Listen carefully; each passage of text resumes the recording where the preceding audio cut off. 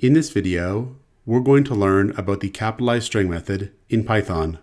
When the capitalized method is used with a string, it will return a new string. If the first character of the string is a lowercase letter, that letter will be turned into an uppercase letter in the new string. Any remaining letters in the string will be turned into lowercase letters. So if we have string is equal to, let's say, portfolio and then courses, we could then apply the capitalized method. We could have new string is equal to string dot capitalize and open bracket, close bracket. Then we could output the new string. We could have print and new string.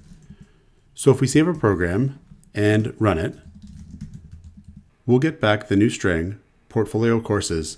Notice that the capitalization has changed compared to the old string. So the old string has as its first character lowercase p.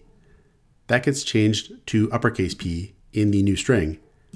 And any remaining letters in the old string have been turned into lowercase letters in the new string here.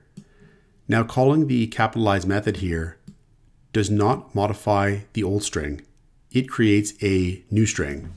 So if we were to print out the old string by printing out string, if we save our program and run it, we see that the old string still has the old capitalization.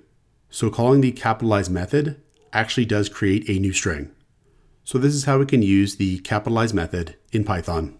Check out portfoliocourses.com, where we'll help you build a portfolio that will impress employers.